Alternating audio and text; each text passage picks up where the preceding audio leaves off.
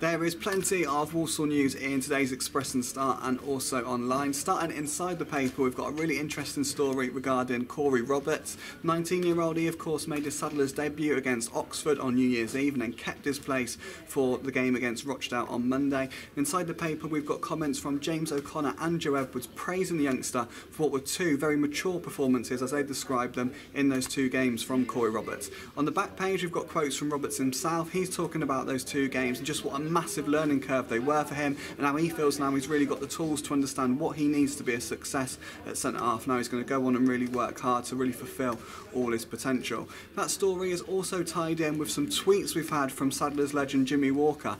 He has sort of criticised the club's transfer policy yesterday. As we know, it's been well documented recently that two non-league starlets, Cohen Bramall, Hensford's Cohen Bramall, he's recently signed for Arsenal, and Alex Reid, he's made a transfer to League One Fleetwood.